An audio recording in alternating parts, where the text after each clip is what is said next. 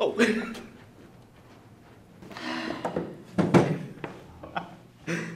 Morning. Morning. So what's on the syllabus today? Derivatives.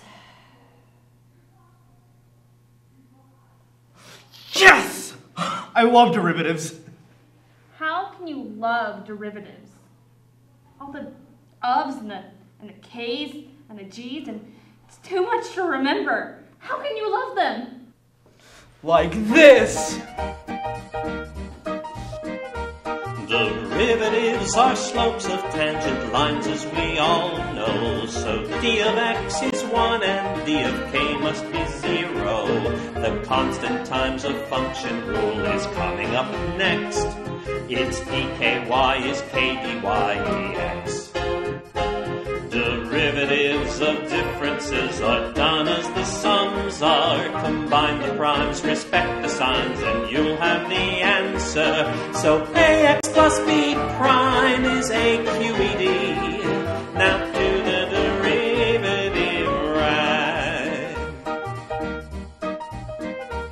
Derivatives of products are a bit problematic. The rule to use is arguably less automatic. The method that the tempted often use is corrupt, and even wise old Leibniz screwed it up. The derivation's tricky should you care to begin it. You'll add a form of 0 and proceed with the limit. Write GDF first, then add the reverse, and do the derivative right. When f and g together form a function divided, and you are troubled by the proper way to derive it, forget about the formula we've covered so far, and put the square of g beneath the bar.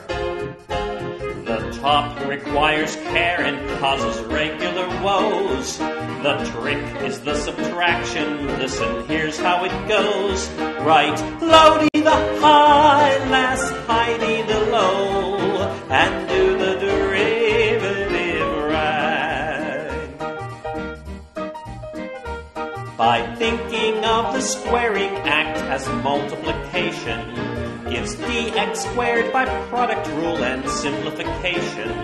Treat other powers thusly, and you'll quickly observe a very simple pattern will emerge. To prove this handy rule applies to similar functions, assume it's true for k, and then proceed by induction. Write n in conjunction with power reduction, and do the derivative right.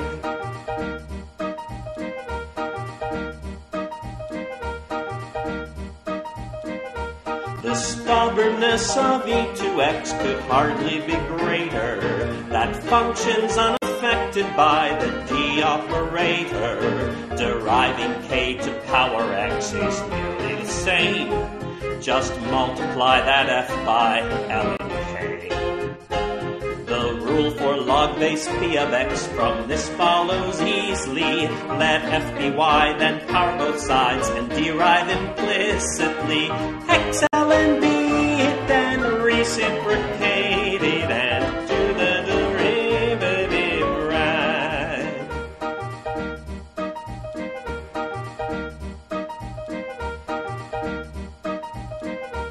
The graph of sine is flat at points where cosine is 0, and rises with a slope of 1 where cosine is maximal. Investigating further, you will certainly see that d of sine and cosine both agree. By plotting slopes of cosine, you will come to observe the derivative of cosine x is sine x inverted.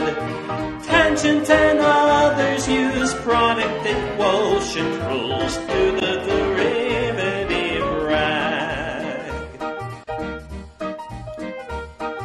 Using composition to build functions from others takes f and g and turns them into foggers and gophers. To find the prime of cube of sine, write 3 sine squared next, deriving with respect to sine of x. Then multiply by d of sine, and you'll have created the rule for d of f of g, more generally stated as f prime of g of x, followed by g prime x to the derivative rag. The hyperbolic tangent and reciprocal functions are handled by applying rules we've already mentioned. If inverse sine and cosine start to lead you astray, implicitly deriving is the way. When other functions vex you, you must always recall that we've discussed the tools that let you handle them all. So all of the rules to come follow from ones we've done to the derivative rag.